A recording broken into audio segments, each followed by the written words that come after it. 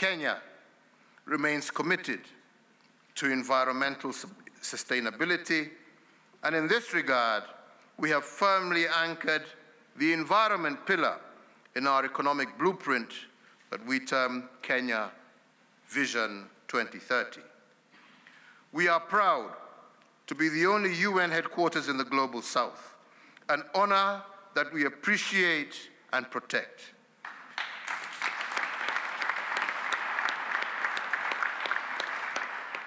We have therefore worked closely with the UN to provide support and facilities to the UN agencies based in Kenya and in our region, so that they are able to achieve their mandate.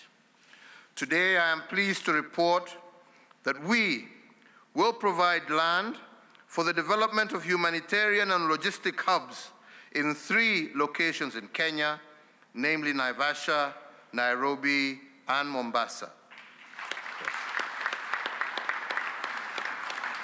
We have also further provided land for the creation of a diplomatic enclave adjacent to the United Nations office at the UN Nairobi complex.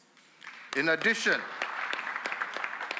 and in order to enhance efficiency in the administration of diplomatic privileges, we have developed an integrated protocol management information system that creates an automated one-stop shop for tax exemptions, staff registration, issuance of diplomatic ID cards, registration and transfer of motor vehicles, among other online services.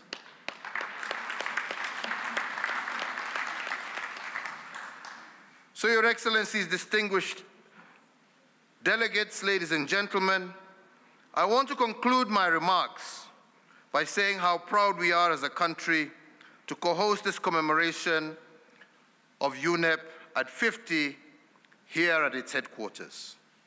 I wish to once again reiterate Kenya's utmost support to the United Nations Environmental Programme and reaffirm our commitment towards ensuring that it continues to deliver on its critical mandate. I also call upon all member states to continue to ensure that their commitments and support to this organization, which are critical in safeguarding our planet, our prosperity, are also given a key priority. I also wish, ladies and gentlemen, to take this opportunity to invite you all to 2 key events that I believe will enable us to consolidate the commitments we make this week. That is the Stockholm Plus 50, which Kenya is co-hosting with Sweden and will be held in Stockholm on the 2nd to the 3rd of June this year. This event will be a celebration of the 50 years of global environmental action, and more importantly, it will act as a springboard to accelerate the implementation of the UN Decade of Action to deliver the SDGs and to encourage the adoption of green post-COVID-19 recovery plans. Soon after Stockholm Plus 50, Kenya will also co-host with Portugal the UN Oceans Conference in Lisbon on the 27th of June to the 1st of July 2022. This conference will seek to propel the much-needed, science-based, innovative solutions to sustainability in the management of our oceans. We look forward to seeing you all in Stockholm and Lisbon. At this point, I would like to congratulate UNEA 5 for a successful assembly which has witnessed the adoption of the End Plastic Pollution Resolution and several other resolutions culminating in a ministerial declaration. I know this was not easy, and for that reason, I want to commend and congratulate all member states for the dedication and diligence that you have shown towards prioritizing this real issue that affects our planet.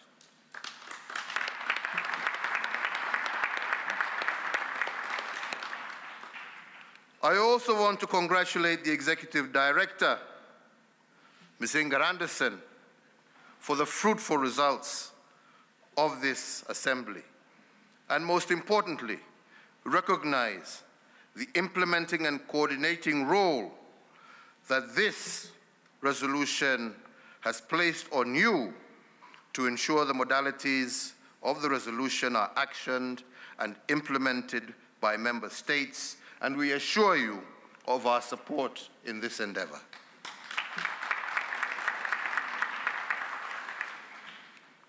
As we look forward, we must also look back. And I wish to recognize two individuals who championed the creation of an environmental organization and the hosting of Unep here in Nairobi. They are the late Ambassador Joey Odera, who was Kenya's permanent representative to the UN and who played an instrumental role in ensuring that Unep finds a home here in Nairobi. Equally worthy of recognition is the first UNEP Executive Director, the late Maurice Strong.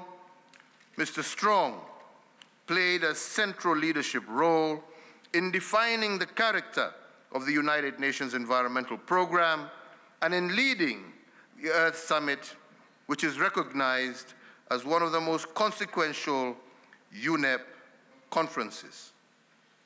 Allow me also to recognize and appreciate all executive directors who followed Mr. Strong. Allow me also today to recognize the late Professor Wangari Maathai, who championed practical and locally grown solutions to fight environmental degradation.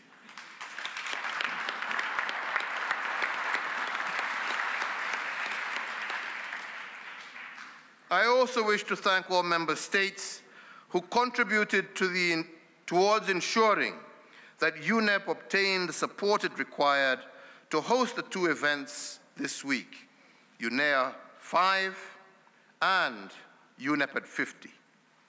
As we look forward towards the future of the United Nations Environmental Programme, we want, and I want to urge all stakeholders to enhance, mobilize, and prioritize support for this important organization. I urge all of us to support UNEP because it has, without doubt, demonstrated its critical role in ensuring a sustainable planet by tackling cross-cutting issues such as climate change, biodiversity loss, and plastic pollution. And in recognition, and in order to celebrate the 50 years of UNEP, the Kenyan government has decided to put forward the Amani and Mazingira Global Award that will be sponsored by the Kenyan government and the people of Kenya.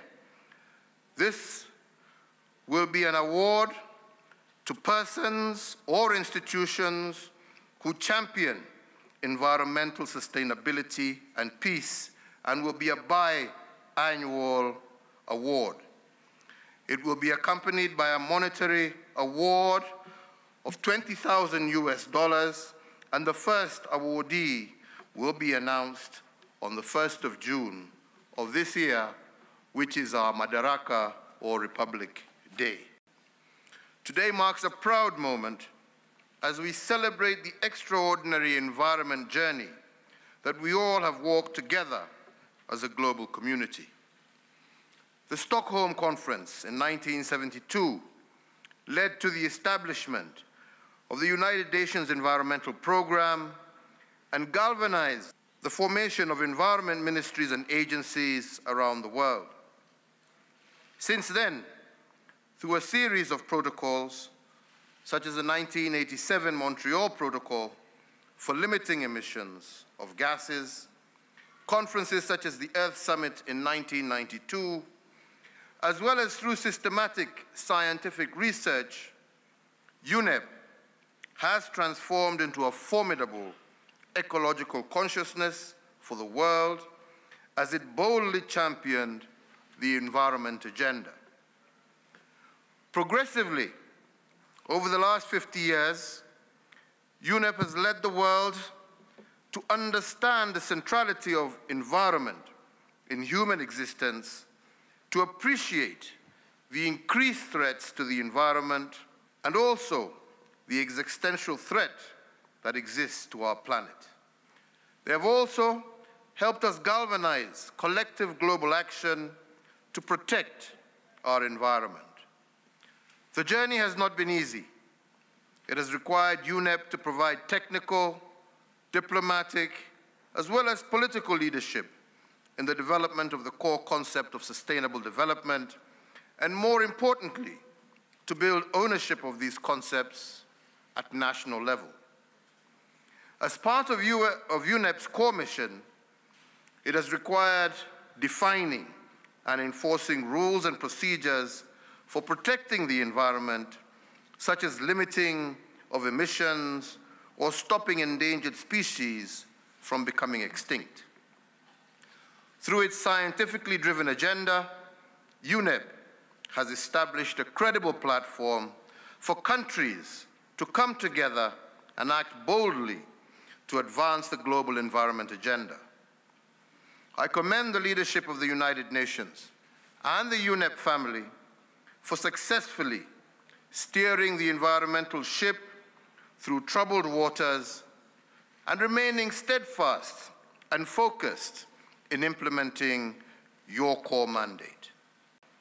So, Your Excellencies, distinguished delegates, ladies and gentlemen, we cannot talk about development, peace, and security without highlighting its nexus with climate change. Unchecked climate change will pose unacceptable risks to our security, our economies, our SDGs, and indeed our planet. It is only through a united front by all member states against the triple planetary crisis, namely climate change, nature, and pollution, that the Sustainable Development Goals will be achieved. Let us therefore commit to support UNEP to steer the environmental discussions towards tangible and sustainable solutions. Today is a moment to celebrate this incredible institution, its member states, and the people that bring it to life. Today is also a moment to celebrate environmental multilateralism, its highs, its lows, its opportunities, its challenges, and to advance the conversation on how we can continue to build on these achievements and lessons over the next 50 years. But before looking ahead, we need to look back. It is only through unpacking our lessons from the past that we can start to visualize and create our own future.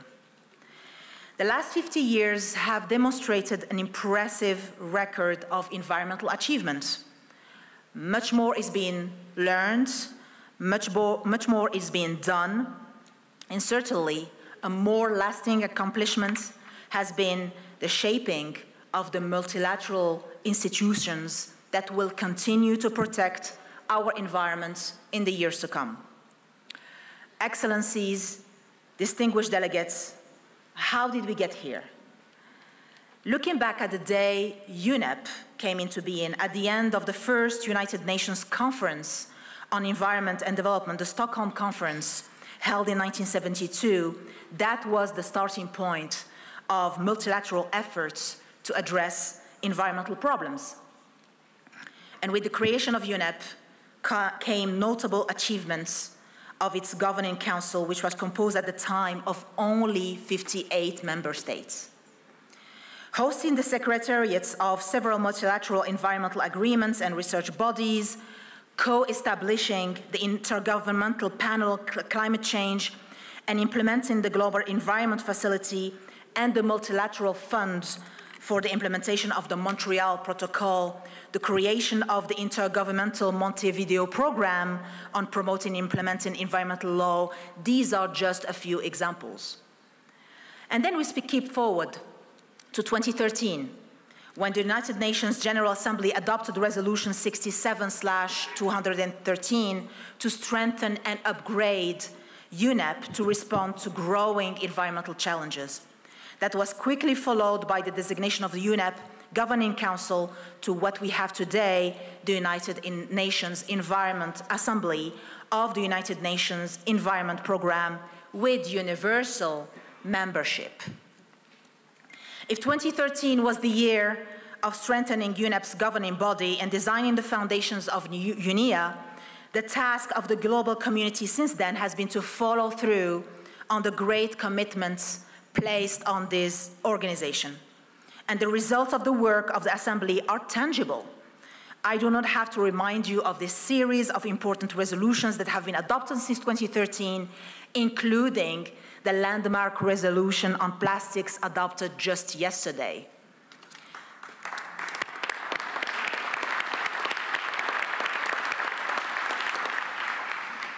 The implications of this resolution are enormous. UNEA 5.2 and the special session on UNEP at 50 will certainly be remembered as one of the key global international intergovernmental meetings on the environment. I wish to take this opportunity to thank the government of the Republic of Kenya for convening this special commemorative event and for inviting Botswana to be a part of the 50th anniversary celebrations of the United Nations Environmental Programme.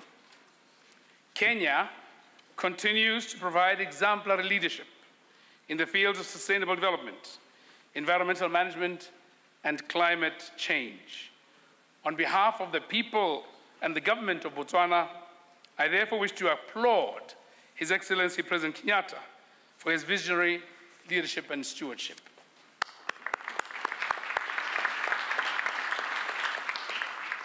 Not so long ago, the great tumults of COVID-19 that accompanied the commemorations of the 75th anniversary of the UN served a spectre of a dull moment, itself a useful reminder of how the promises to bequeath a safer planet to succeeding generations could be so encumbered within the blink of an eye. My delegation, therefore, welcomes the opportunity provided by this commemoration to reflect on our interactions with UNEP and on the future we want. Your Excellencies, distinguished guests, Botswana applauds UNEP, its past and current leadership, for the impact the organization has had on our environmental management agenda.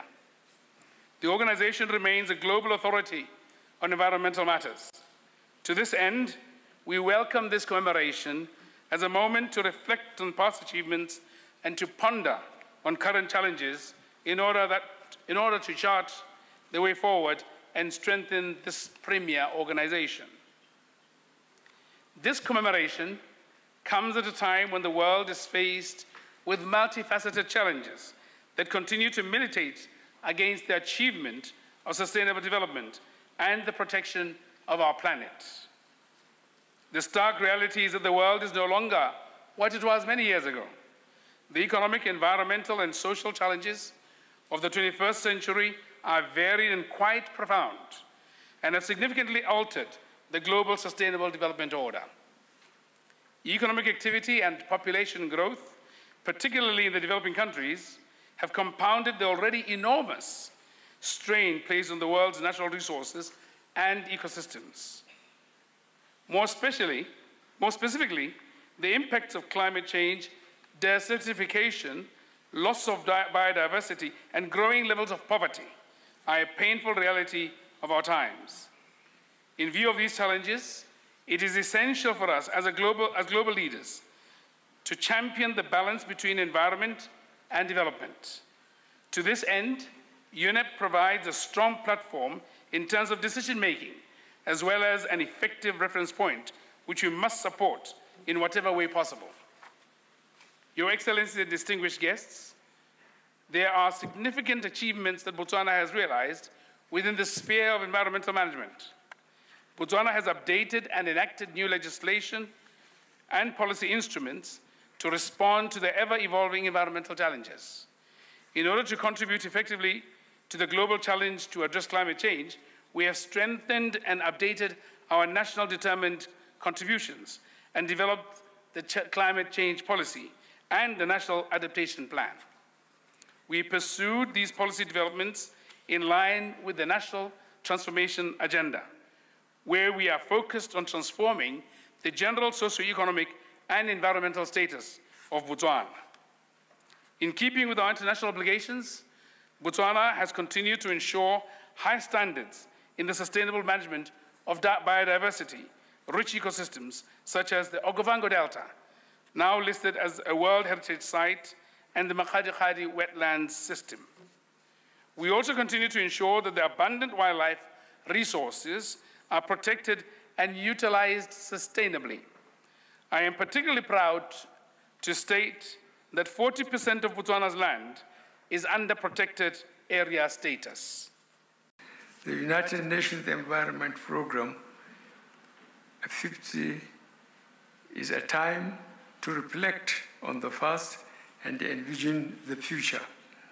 It provides the opportunity to bolster international cooperation and stimulate collective action to address the triple planetary crisis of climate change, nature and biodiversity loss, and pollution and waste. As we all know, no country or continent can address this global crisis alone. Each nation has a central role to play in protecting our people and planet. 50 years ago, after the United Nations Conference on the Human Environment in Stockholm in June 1972, with the efforts of Ambassador Maurice Strong of Canada, many governments became convinced of the need to make climate and environment action a priority.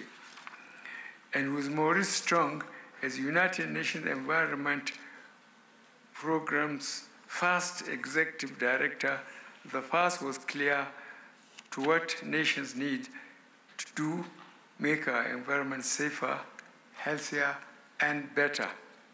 During last year's COP26 in Glasgow, parties worked towards spurring action to reduce greenhouse gas emissions, while also pledging to take steps to adapting to climate impacts. Nations are constantly facing the threats of disrupted weather patterns, low food production, and rising sea levels that increase the risk of catastrophic flooding, among other challenges. In that regard, Nigeria pledged to work with other countries in achieving the goals of the Paris Agreement, and in doing so has increased her conditional contribution to reduce greenhouse gas from 45% to 47%. Additionally, I outlined Nigeria's efforts and commitments towards transitioning to net zero ambition, which involve both environment and development-related plans. As we celebrate the 50th anniversary of United Nations Environment Programme's existence, we laud the efforts of United Nations Environment Programme and encourage broader action to outcome climate change, biodiversity, rising levels of pollution, and waste being three major crises threatening our planet. Notably, desertification and drought are threatening lives and livelihoods, which further underscores the need to boost biodiversity in ecosystem restoration. We thank the United Nations Environment Programme for its role in reducing biodiversity loss and for being a major player in the global movement to slow deforestation, accelerate afforestation.